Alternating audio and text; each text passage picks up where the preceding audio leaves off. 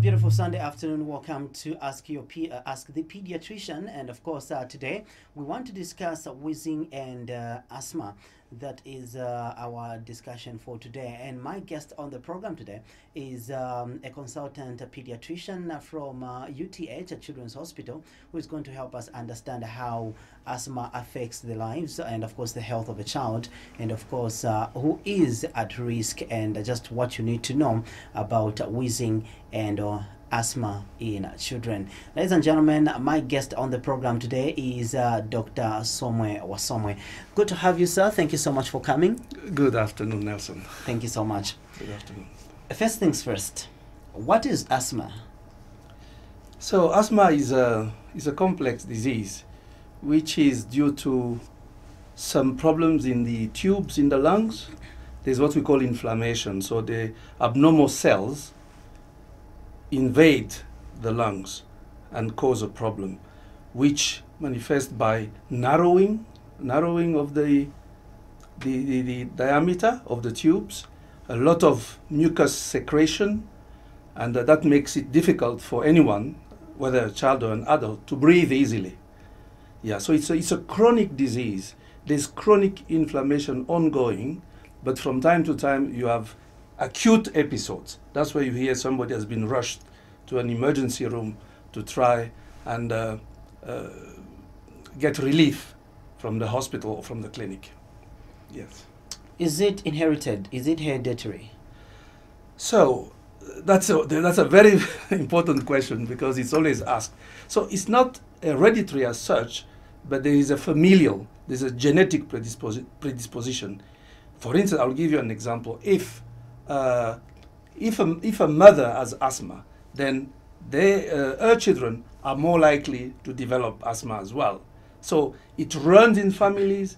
There is a genetic predisposition, but I'm not sure that we can say it's a genetic disorder. Yeah. So there is some familial component to it. It's not hereditary. You can have a father who has asthma, and then the children don't have asthma at all. So it's not hereditary, but it's familial. Okay. Yeah. When we look at statistics for Zambia, if at all they are available or not, I don't know how common asthma is among children here in Zambia. How is it? How are the rates? So asthma is very common.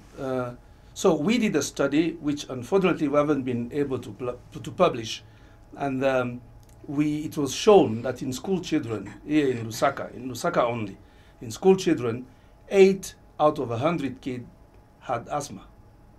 Okay, so 8 out of 100 is not a rare disease. A rare disease is one that occurs 1 in a million, 1 in 2,000, but this one is 8 in 100. So if you meet 100 kids, 8 of them have got asthma. So it's not uncommon. Obviously, we don't have the higher rates like you find in the USA, in the UK, or in Australia, but it is a prevalent common disease. And what kind of children are more at risk of asthma, and which period is more critical for them? Yeah, so there are factors. Like we said, first of all, there are factors that predispose a child to develop asthma. And these are things like we said, the familial component to it. So if it runs in the family, if the mother has asthma, you may develop that. Obviously, children who have allergies, allergies, like children who react to certain substances, are more prone to that as well. So those are some of the predisposing factors.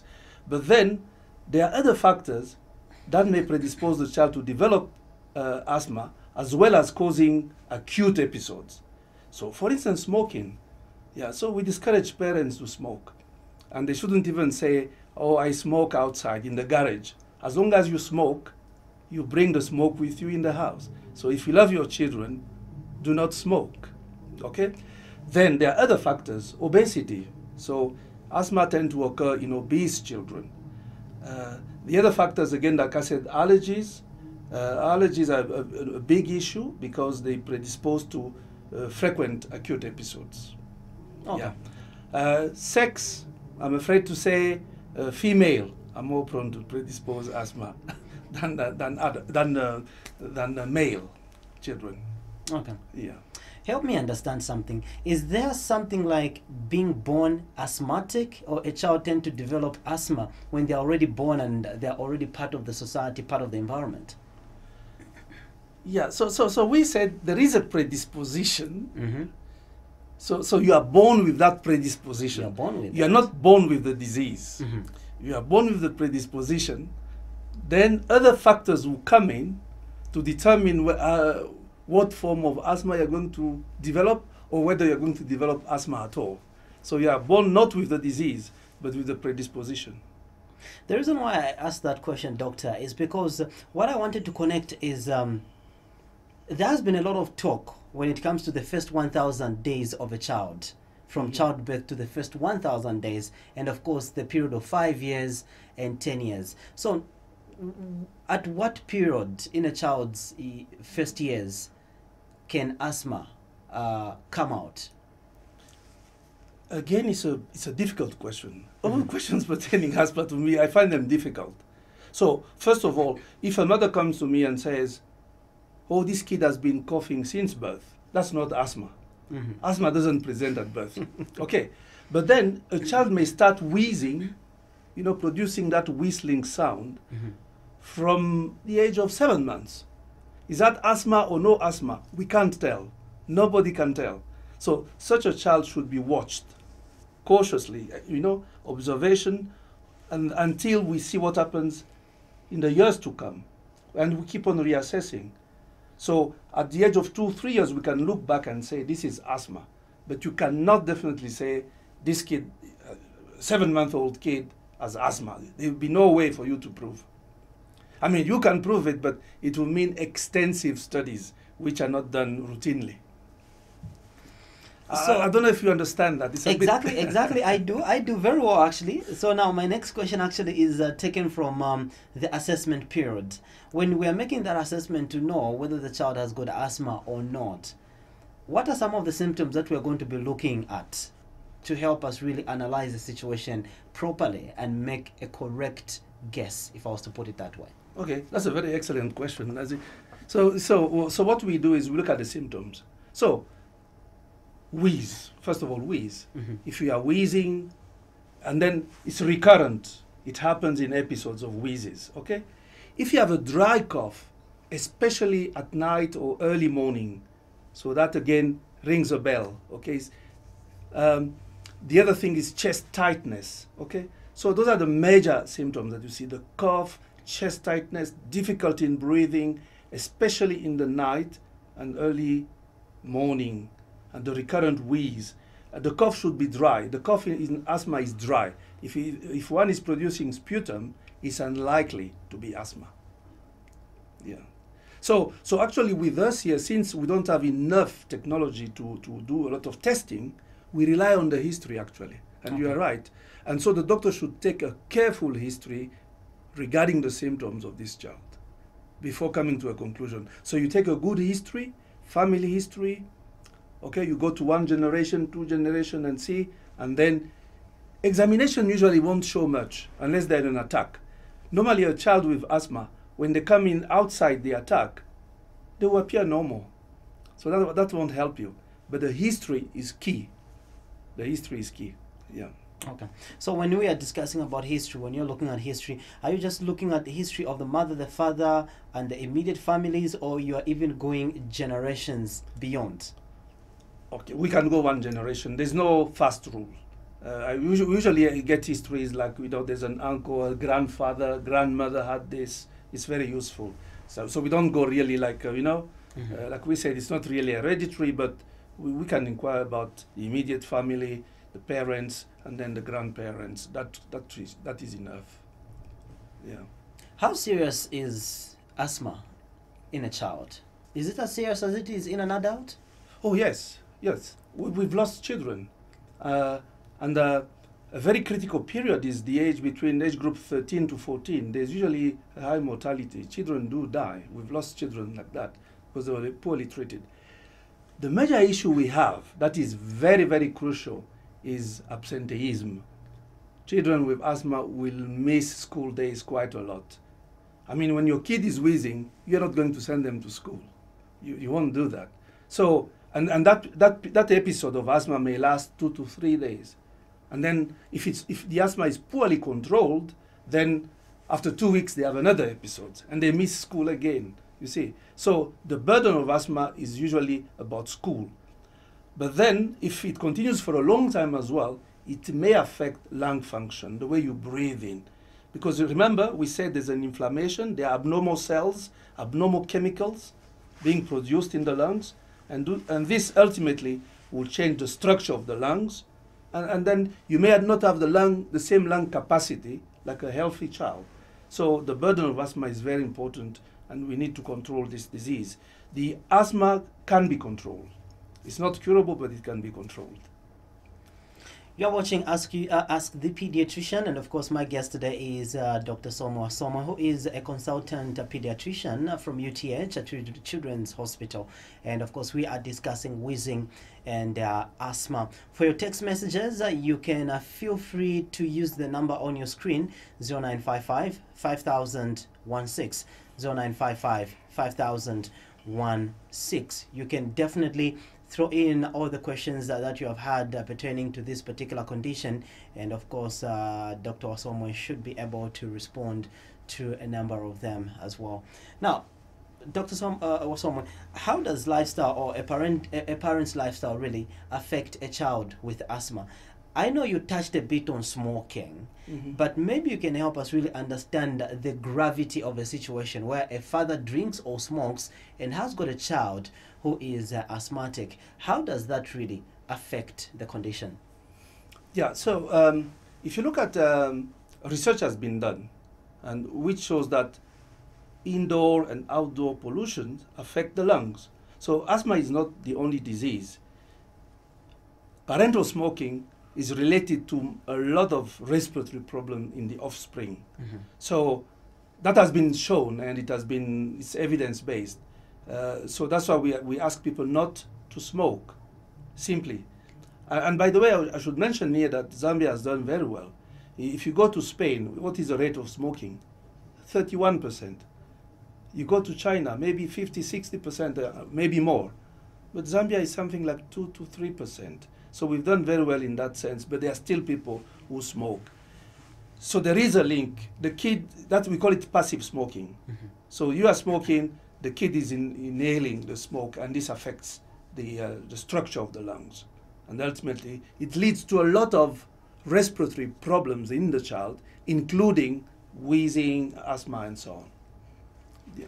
On wheezing, I think growing up, most of us definitely did some wheezing at some point. Now, for a parent who's got a child, if a child is wheezing now and then, should that be a concern for a parent? There are also some children who also snores a lot, actually. Should all these indications raise concern in a parent, a mother, a father? Yeah, obviously. By the way, so there's no relationship between snoring and asthma.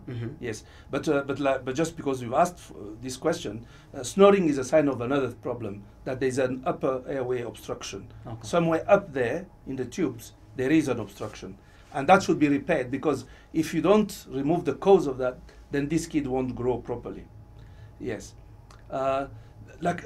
Just one point to say about the wheeze.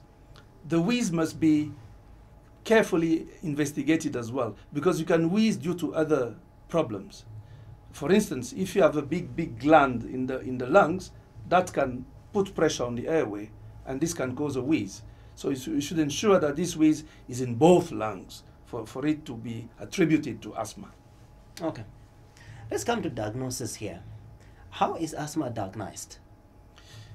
Yeah, so just like we said earlier on, the first thing is a good history. You as a healthcare provider, you get a very good history. Then, after the history, you get a very good history of the signs and symptoms. Okay, after the family history, the personal history of the child, a very good history of the symptoms. Now we have gadgets that can be used as well. One of them is called the spirometer. But the spirometer is something you have to blow in, and usually kids fail to blow in. So my colleagues at Clinic 5, UTH, adult clinic, they do that very frequently. The children is a bit difficult. They fail to blow in. But having said that, there's a little gadget that can be used as well, recommended by WHO. This is called a peak flow meter. Yeah, so this is a peak flow meter where a child can blow in, and then we see how much the child is able to effectively blow. And with this, we can also say there is a strong possibility of asthma. This is called a peak flow meter. So we're a bit low in terms of equipment to diagnose asthma. That's why we put a great emphasis on history taking, family history, the personal history of the child, and a good description of the signs and symptoms of the child. Yeah. So the moment you diagnose it and you discover that it's asthma, what is the next step? The next step is to classify. Is it a mild asthma or severe? So again, you go back to the symptoms. We've got charts that we can use to determine whether this is mild or severe. Because if it's mild, they just need some medicine to take once in a while, okay? They give them an inhaler, which they can take whenever they have an attack. But if it's severe, if it's persistent, then in that case, you need to be given a controller medication. So there are two types of medication, the reliever and the controller. The reliever is used during an acute attack. The controller is used as a prevention. That should be used every day. And a child with asthma may use it for years before it's actually removed. So the reliever and controller. So it all depends on your classification. Is this a mild or is it a persistent? And we have charts that we use to determine that. Interesting. All right, so you're still watching Ask the Pediatrician. Just for now, we go for a very short break. When we come back, wow, our inbox is already flooded with messages. I guess we cannot wait for the next 15 minutes. So we'll straight up go to the messages. And of course, I get to check out some of the messages. But for now, we take a break. We'll be back shortly. Daily exposure to different environments leads to a buildup of germs, oil, and dirt. These can cause blemishes and uneven skin tone. You need new Dettol Even Tone. It removes 99.9% of germs and is formulated to remove excess oil and dirt, helping to reduce the appearance of blemishes, giving your family the confidence of healthy, even-toned skin. For an even better you, new Dettol Even Tone. Dettol, be 100% sure.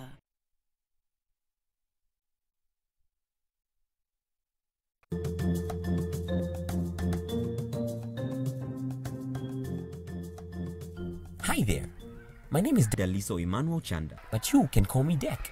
I'm that guy who knows who is cool and who is not. Do you know who is cool and who is not? Come, let's sit down and see. Good morning, boys and girls. Good morning, teacher. Today, we're going to talk about alcohol. Give me examples of alcohol that you know. Wine. Spirits. Jelly. And beer. Very good, children.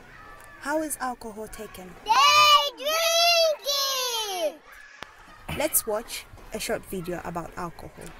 Yes, teacher. What have we learned from the movie?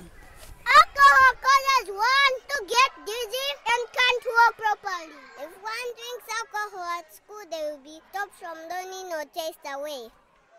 Are children allowed to drink alcohol? No! No! What would you say if someone wanted you to take alcohol? Teacher! Me! I would tell that it's not good and it's harmful. I would tell my mommy about that person.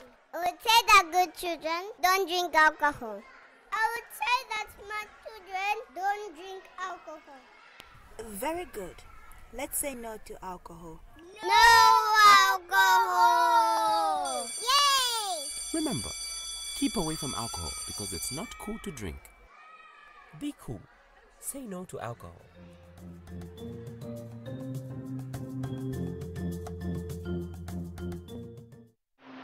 It's learning time and playtime. You know what they say. All work and no play makes Jack a dull boy. Join the adventure. Let's create, let's explore, let's grow, and let's discover. Tag along and join the coolest club, Q Club, every Mondays at 16:30.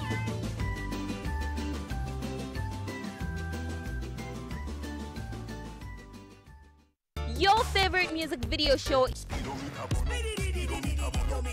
In terms of music videos, we have the latest, the most trending, the most happening.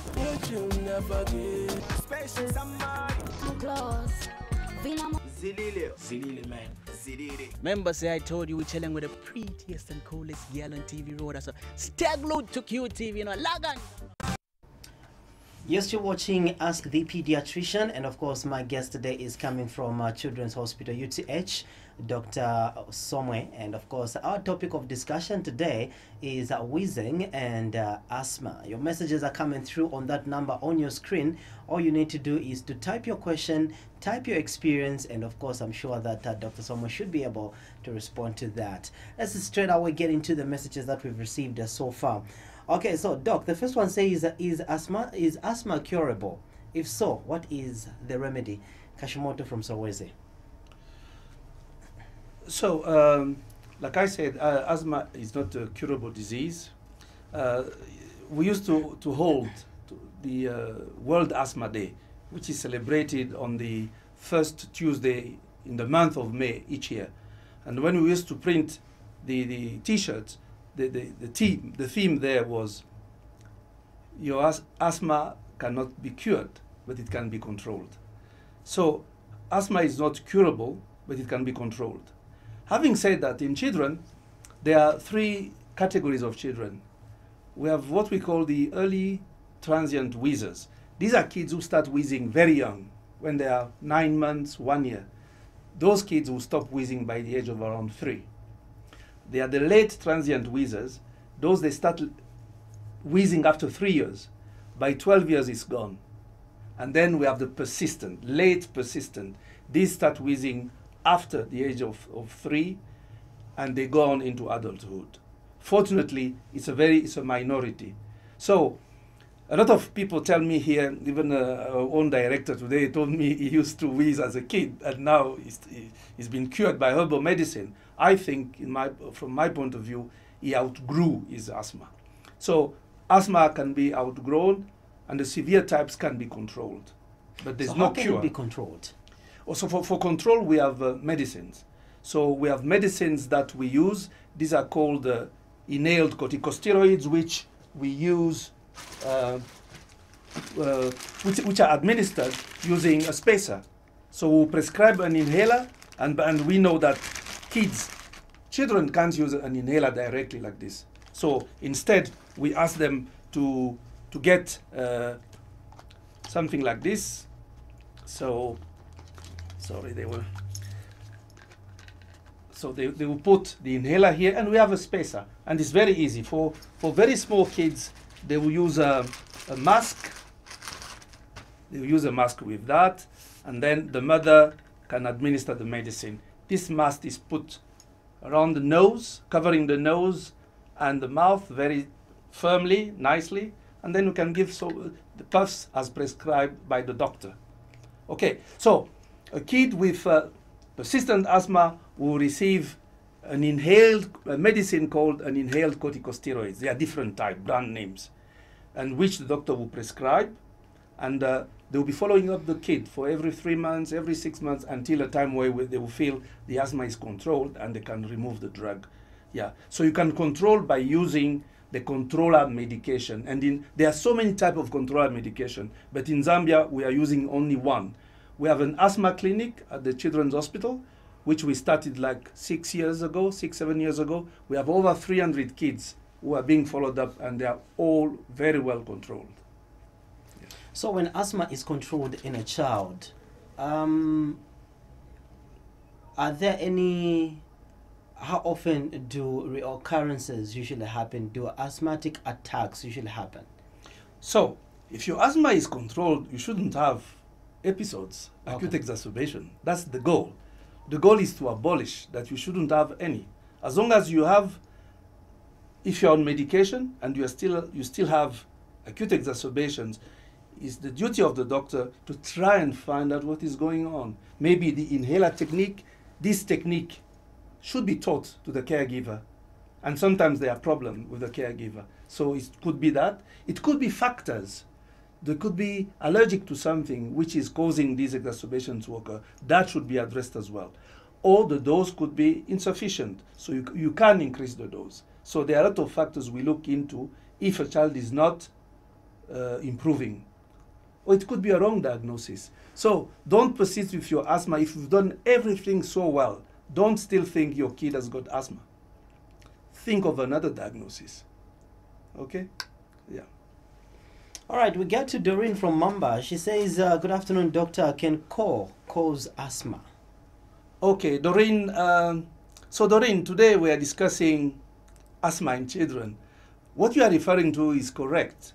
Cough could cause asthma. And this falls in the realm of occupational asthma. And I'm sure our colleagues on the mines, on the copper belt, in the northwestern province, I'm sure they deal with such issues where you have occupational asthma. So it is possible that a person who is predisposed and working in a coal mine, it is possible that they can have such a problem. I'm not sure whether they use coal to warm themselves in southern province. I don't know, because all these things, you know, if they produce smoke, then there's a problem. There's a possibility that it can either facilitate or an acute exacerbation. So it is a possibility. Mate Moses of Senanga says, why is it that when a child is born and the doctor will say this child is asthmatic, how is it contracted? Then he also goes on to say, doctor, don't you think relying on history you can put someone on medication while the person is not asthmatic? Yeah, thank you for that question. Let me start with the last one. Like I said earlier on, it is difficult to perform these certain tests on children.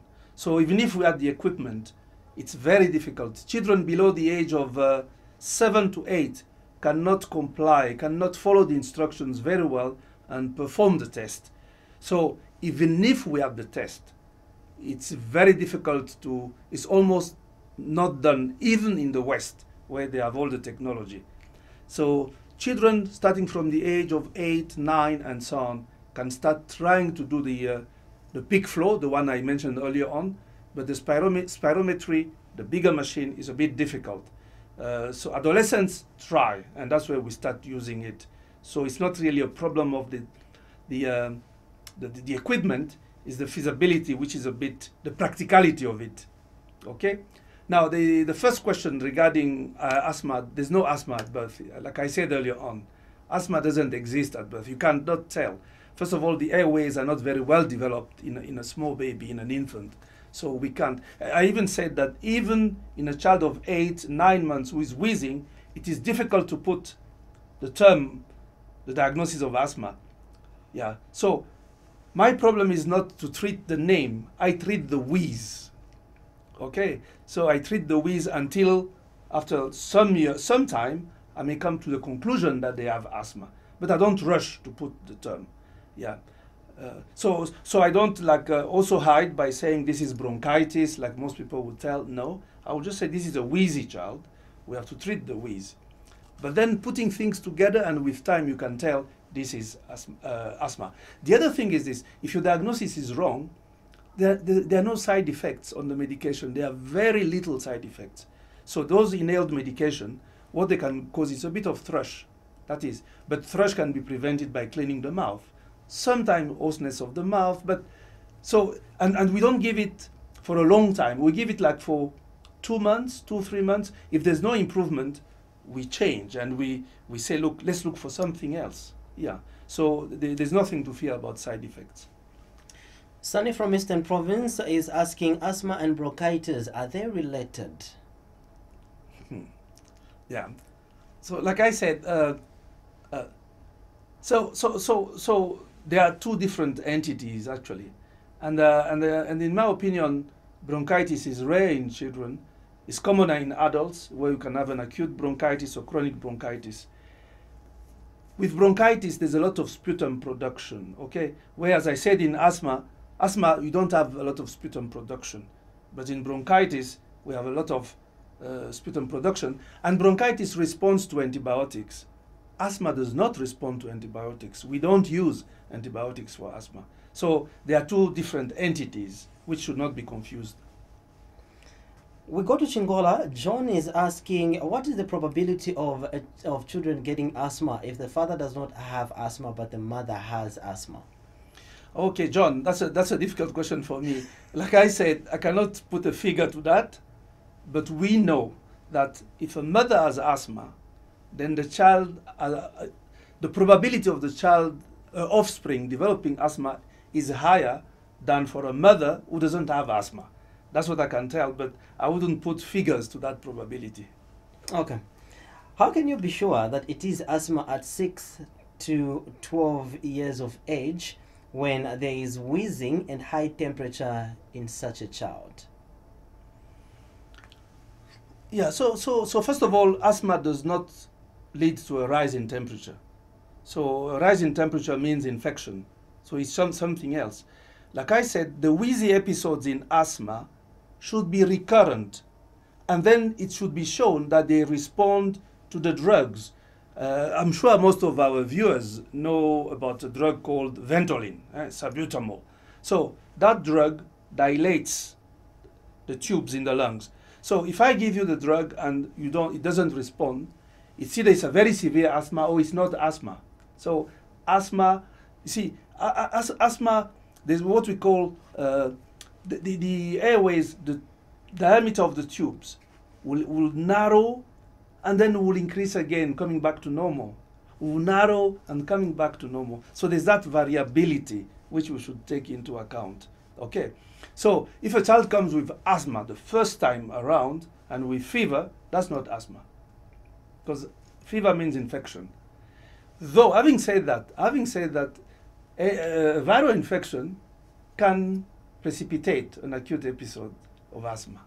So again, it's now up to the healthcare provider to try and distinguish things, to try and investigate and see which is which.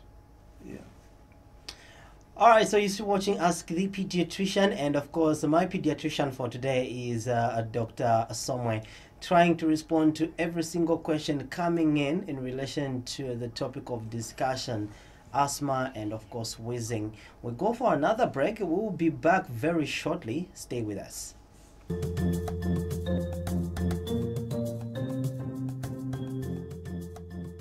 Hi there. My name is Daliso Emmanuel Chanda, but you can call me Dek. I'm that guy who knows who is cool and who is not. Do you know who is cool and who is not? Come, let's sit down and see. Good morning, boys and girls. Good morning, teacher. Today, we're going to talk about alcohol. Give me examples of alcohol that you know. Wine. Spirits. And beer. Very good, children. How is alcohol taken? They drink it. Let's watch a short video about alcohol. Yes, teacher. What have we learned from the movie?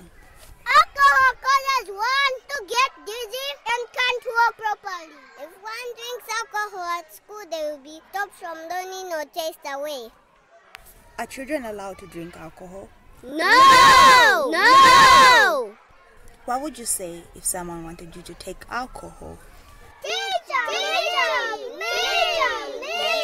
I would tell that it's not good and it's harmful. I would tell my mommy about that person. I would say that good children don't drink alcohol. I would say that smart children don't drink alcohol. Very good. Let's say no to alcohol. No alcohol! Yay! Remember, keep away from alcohol because it's not cool to drink. Be cool. Say no to alcohol.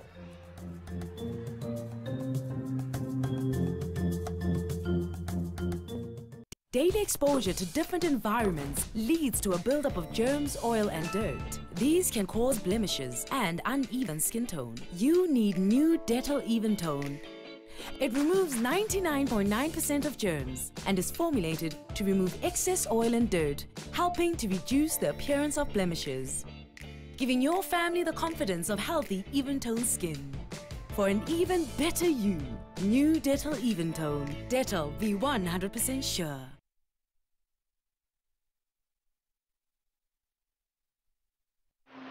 It's learning time and playtime. You know what they say. All work and no play makes Jack a dull boy. Join the adventure. Let's create, let's explore, let's grow, and let's discover. Tag along and join the coolest club, Q Club, every Mondays at 16:30.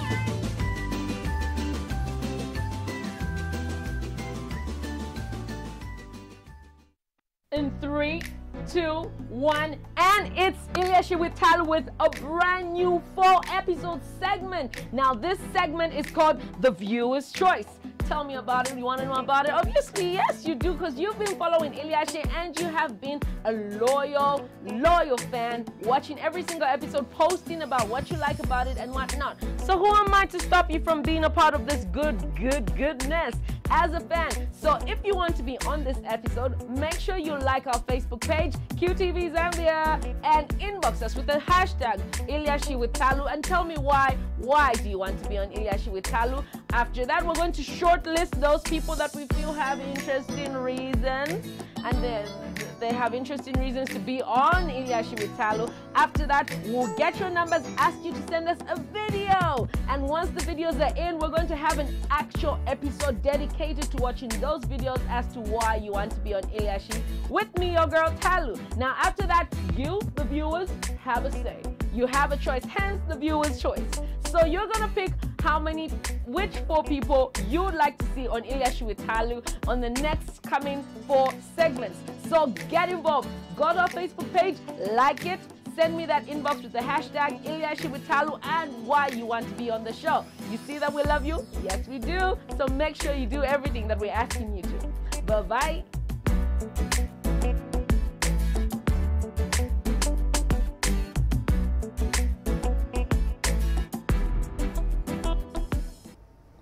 Welcome back, ladies and gentlemen. We are still looking at some of the questions that you are sending via our inbox. So keep those questions coming. Very interesting questions, really. Doc, the next one says, is it okay for a 10 to 11-month-old baby to snore? So it's not okay. Usually, snoring is an indication that there's an obstruction along the tube up there. You know, we call it, in medicine, we call it the upper airway. So it's a sign of obstruction. And usually, the common culprits are the tonsils. As you know, down inside our mouths, just in the throat there somewhere, we have some structures called the tonsils and adenoids. These are structures that produce cells to fight infection. Sometimes they grow big and they cause obstruction. And for that reason, the child, especially in the night, they tend to snore. Sometimes if you observe them, they even sleep with the mouth open. They are breathing with the mouth open. So this patient should be taken to a hospital where they will be seen by the ENT doctor. ENT is the ear, nose, and throat specialist. So these are going to have a good look down there. And if they are big, they are going to advise when this can be removed. Normally I think they don't do it like below 1 year. They will probably wait that the child grows a little bit. But ultimately they have to be removed because those kind of problems will cause a lot of headaches to the child in the morning. They don't sleep well. It deprives the brain of oxygen and the child has headaches. They are in class, they will be sleeping, they will be dozing around. So take the child to see the ENT specialist who is going to have a good look. They have special equipment to look down the throat and they will tell us what is going on there. Please help me. I have a girl child and she is 7 months. She has a bad cough for 6 months. We try medicines, but nothing has happened. What could that be? Yeah, so it's very worried. Once a child is coughing more than 2 weeks, 2 to 3 weeks, it becomes worrisome. And this has gone on for almost 4 months. So one has to think, and like I said earlier on, small kids like below 6 months, they don't have asthma. So this is not asthma. So we should look further. I would have thought of something like tuberculosis, but the baby wouldn't survive for 4 months with a cough due to tuberculosis. So there are other things that come to mind. There is a disease whereby the baby, after taking the milk, a bit of it comes back. It's called gastroesophageal reflux. So from the stomach to the esophagus, it comes back. A bit of milk comes backward, and then it goes into the lungs. The baby aspirates that. So I don't know where this baby lives, but I think it would be good to go to the nearest hospital, district hospital, or it's a general or a central hospital, explain this to the doctor. Because if they have reflux, they need medication for that. Yeah, this is not asthma. They need medication to treat the reflux. Reflux means a bit of milk comes out. Unfortunately, we don't have enough symptoms. We only know about the cough. I would have loved to ask more. Is there vomiting? Is a baby growing well? And so on and so forth. The other thing is some babies are born with congenital malformations in the lungs. So there could be a malformation. Sometimes, as you know, there's the esophagus is called what that tube where food passes through, and then we have the trachea, okay, where air passes. Sometimes we can have a connection between the two, and then food goes again into the lungs, and that can produce cough. So these kids should not be kept at home. Take them to a proper clinic or district hospital, because they could either have the reflux I've talked about, or they could have a malformation in their lungs. Maybe under management of asthma, CK from Kabwe is asking, how true is it that whiskey helps in asthma relief? CK, I've never read that in any textbook of medicine, so I wouldn't recommend that. Okay, I remember seeing these things in the Western movies, you know, with cowboys. When they are very ill, they will take a sip of whiskey, but this is not a recommended remedy for asthma, neither in adults nor in children.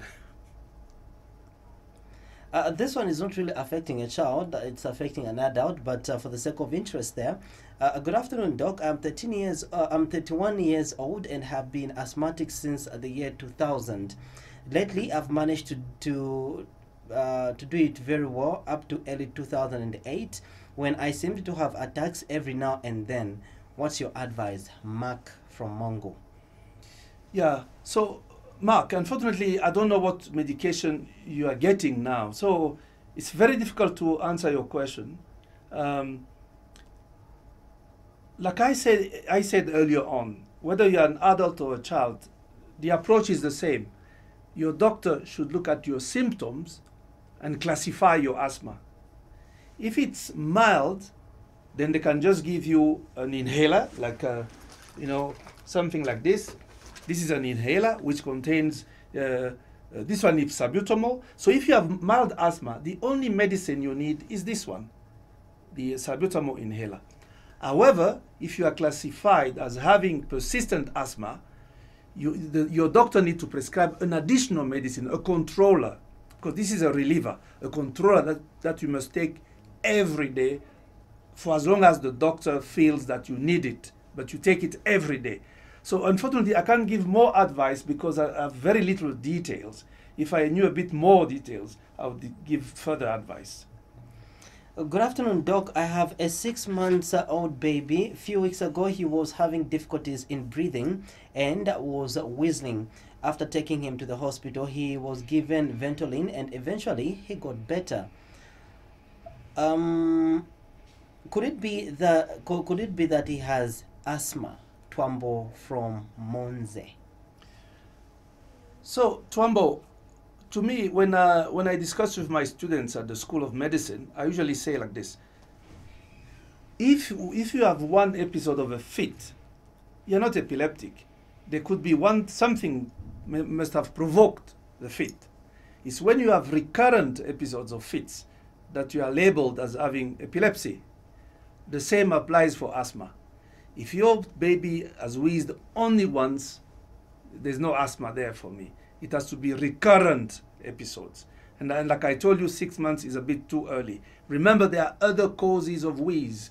There's another disease in babies called acute bronchiolitis. So you may have wheezing because the kid has got acute bronchiolitis. It just means that small babies have got very small tubes, and once there's infection in there, the diameter of the tubes becomes very small, and they behave like asthmatics, but they are not asthmatics. So I can definitely safely say, this is not asthma. We'll have to watch and wait and see what happens in the future. Hello, doctor. If asthma is inherited from parents to the offsprings, can gene therapy be administered in the developing embryo? Siam Soa from Lusaka. Yeah, I think that one is a tough one.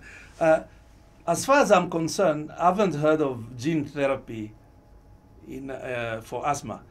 I know, by the way, for your information, I'm from the old school. I've been practicing medicine for over 30 years. And medicine has advanced now. They find a defective gene for almost every disease. But I think as far as asthma is concerned, from the general consensus, I don't think there is a gene therapy available for asthma.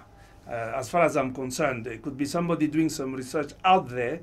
I normally follow the guidelines of a body called GINA. GINA, that's the Global Initiative for Asthma, where world leaders, experts on asthma meet and develop consensus documents, guidelines, practice guidelines, and I've never come across anyone mentioning gene therapy for asthma. Can a child have both asthma and pneumonia? That's a good one. It is possible. So an asthmatic child can develop pneumonia. Yes. Yes, because asthma does not protect against pneumonia. So you can be asthmatic and you have pneumonia as well. What causes wheezing in a 2-week-old baby? Oh, like I say, once you see wheeze in a 2-week-old, always think of lung malformations. Okay? Think lung malformations. Because you are born, you are just 15, 14 days old. Any problem like that means it was there before birth. So 2-week-old wheezing, it's not asthma, look for something else. But obviously I can't just mention a lot of things here, because if I'm in a hospital setup, then I will take a beta history, we'll do chest x-rays, we can do CT scans of the lungs and things like that, and then we'll come up with a diagnosis. Yeah. But at least I think the bottom line is that wheezing at 2 weeks is not asthma. You have to look for another diagnosis. Tapsi from Kitwe, can one develop asthma in adulthood? Maybe the question could be, imagine, well, during somebody's childhood, maybe that the asthma did not actually come out. Is there a possibility that as the person grows, it might actually come out? Now, let me be a bit political here. I don't want my colleague, Dr. Kondwelani Mateo, John, to laugh at me, because he's the one who deals with adults. I haven't read a lot about that, but what I know is that you can develop asthma in adulthood. Mm-hmm. I don't know up to what age group. The only problem you have to think of is that the elderly, the person, there are other diseases that mimic asthma. There's a disease called COPD, chronic pulmonary obstructive pulmonary disease. So it may mimic asthma, and then it's a differential diagnosis. But to answer the question, yes, a person can develop in asthma probably in early adulthood. I'm not sure where the age range, what is the limit of the age range? Yeah. I wouldn't tell. Meaning that I can't tell whether a 50-year-old can develop asthma for the first time. I'm not sure. Being a pediatrician, it's none of my concerns. To those who are asking questions on bronchitis, there is a topic on bronchitis coming up later on. So for now, I'll try to skip the messages on bronchitis, because as you had heard from Dr. Somwe earlier on, bronchitis and asthma are two different conditions altogether. So we cannot discuss them together like that. So all bronchitis related messages, I'll have to keep them in the archives until the time when we'll be discussing bronchitis. let's talk about as we go to talk about maybe management and of course prevention. Another one here says, afternoon doctor, my son has been coughing 6 weeks. Took him to the clinic. He was given amoxicillin at first. Then after 3 weeks, he was given cephalexin. There is no change. He's still coughing. Can it be asthma? There is no history of asthma in my family. Mutinta from Lusaka. Okay, sorry, how old is this child again? The child is, I think it's not indicated, but the child has been coughing for 6 weeks. So this is a very good question because it brings about the notion of a certain type of asthma. We call it the cough variant asthma. So the cough variant asthma is where a child will just cough. They have no wheeze. They never show difficulties in breathing, or they never have a tight chest, but they just cough. They cough like mad from midnight up to 03:04, and then they stop, and early in the morning they are fine. They are even able to go to school. Come midnight the following day, same thing. So, and it goes on. So a child like that will take all the entire history and physical examination, and if we feel this could be asthma, we put them on therapeutic trial, meaning that we'll give them the treatment for 2 months, for instance, and then we'll see. And it has happened. When you review them after 2 months, the caregiver tells you this child is now perfect, and we make a diagnosis of asthma, the cough variant. So, again, we don't have enough details, not enough symptoms. We are in Africa, in Zambia, so always think, rule out things like TB, it could be asthma, the cough variant, and so on. So I wouldn't, my advice to the mother, I think we should probably not go to a third antibiotic, because it's like we are chasing something we have no idea of. So it's time to investigate. This is time to step back and say, look, what is going on here? Can we do a blood count? Can we do a chest X-ray? I don't know whether a chest X-ray has been done in this instance. So there is a possibility of asthma, depending on the age. If it's under 5, they could have the cough variant type of asthma. Yeah, but this needs to be seen again by a healthcare provider to see what's the real picture. By the way, pertaining to your comment, just a quick one. The asthma in developing countries is underdiagnosed. And sometimes a lot of our colleagues will label it as bronchitis. That's the problem. And I'm glad that if the topic of bronchitis is coming, I hope the speaker will be able to establish, to show, to demonstrate the difference between bronchitis and asthma. Yes. Doctor, does asthma or asthmatic attack come along with chest pains? Luyando from Kalomo. Yes, it is possible. It is possible that the patient, I mean, mostly we talk of chest tightness, but sometimes a child can describe it as pain. Yeah, so it is a possibility. I hope this question was she's referring to a child, not to an adult, because when you talk of an adult having chest pain, then you have other issues. Is it cardiac? Is it the heart or something else? Yeah, but I take it, I don't think asthma will cause so much pain as such, but I think the chest tightness may probably be expressed by the child as having chest pain. How can one prevent asthma? I would like to qualify your question. To prevent the development or the acute episodes. The development. The development it's a bit difficult because most of the things are innate, isn't it? Mm-hmm. You have the familial predisposition. You are allergic already, so you may not prevent. Truly speaking, something came to mind. For instance, there's a way of preventing this. For instance, there's more asthma in town than in the village.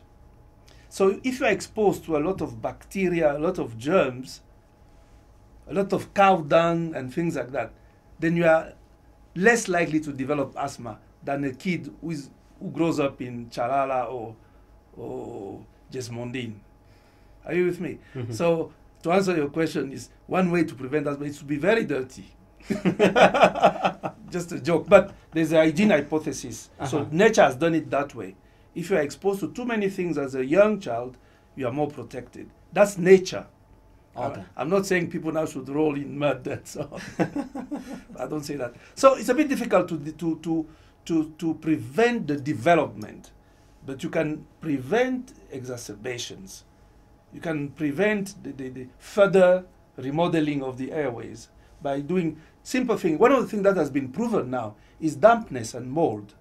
So if you live in a house, which is damp, there's a lot of molds on the wall.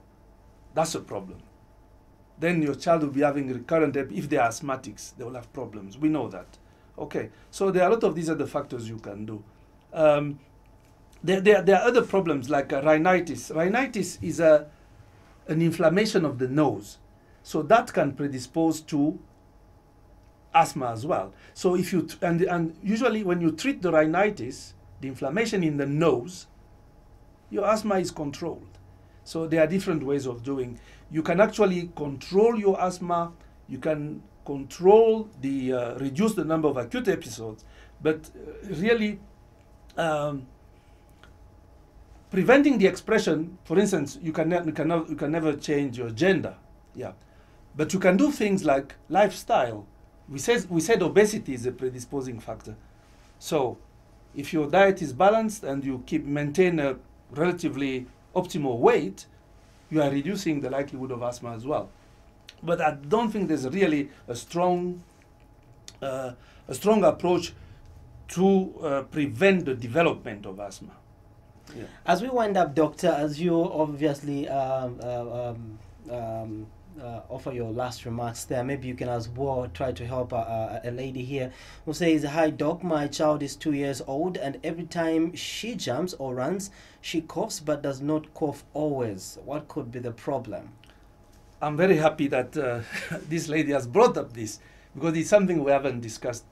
There's something called exercise-induced bronchospasm. So there are children whereby they are okay when they are not exercising. Once they do some physical exercise, just at the end of the exercise or a few minutes after that, they develop a tight chest, sometimes chest pains, or they start coughing. So that can be prevented by taking a puff of this salbutamol. So if you go to see your doctor or your healthcare provider, they will give your child this, and then they can have like 2 puffs of this, 2 puffs before, 30 minutes before the exercise, and they won't experience any problem. By the way, we went through around the schools of Lusaka, and we found that 1 in 10 school-going child, 1 in 10 has exercise-induced bronchospasm, because we made the kids run around the school, and 1 out of 10 will develop such symptoms. So it is very, very well recognized. It's just that people don't pay attention to it. There are very prominent athletes who have the same condition, but they know they have this, and they were prescribed this by their doctors, and they do compete in a lot of disciplines. Yeah. Well, Doc, thank you so much. I think it's been an amazing topic, an amazing discussion as well. Messages are still coming, but I'm sure that the information has reached the general public. Thank you, Nelson. It was my pleasure. Thank you so much. All right, so ladies and gentlemen, that's it for today. Time is not our best ally. I wish I could go on with the other messages that are coming in, but unfortunately, time is not with us. We've been discussing wheezing and asthma, and quite a lot has been said. Thank you so much to everybody who came through via messages. Make sure that you join us next week, same time, where we come through with another exciting edition of Ask the Pediatrician. I've been your host, Nelson Zulu, on behalf of my guest, Dr. Somwe from UTH Children's Hospital. It's bye-bye and God bless.